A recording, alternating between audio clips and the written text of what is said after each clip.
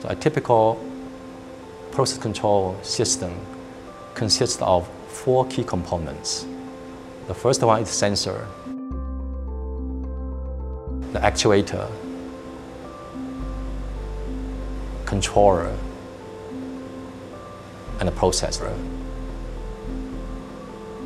And using computer technology to generate a sequence of the actions to operate the process. For this particular project, and we work for oil sands process control so that to safeguard process operations and maximize the profit, minimize environmental footprint, and optimize the productivity.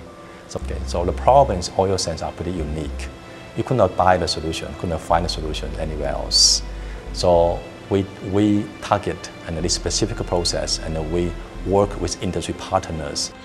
The work that's being done really bolsters our ability to be effective in operating our process units. It helps our process operators, and essentially it gives them eyes into the process and helps them understand how to react to various situations that they might encounter.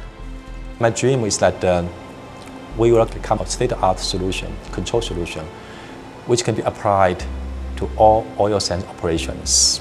Of course, in the same time, solutions can also be exported to other industries.